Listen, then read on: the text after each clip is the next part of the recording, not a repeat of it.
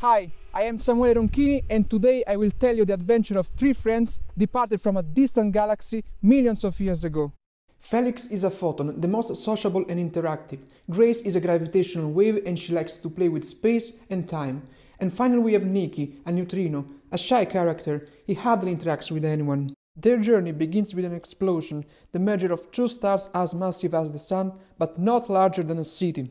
A catastrophic event which sends our friends on a long journey towards the Earth, where physicists and astronomers like me wait here to detect these cosmic messengers and to understand how and where they've been produced. And to do this, we use the largest network of detectors ever made. Telescopes like these for Felix, gravitational interferometers for Grace, and photomultipliers under the Antarctic ice for Nikki. An effort by a wide scientific community to observe, listen and taste the mysteries of the universe.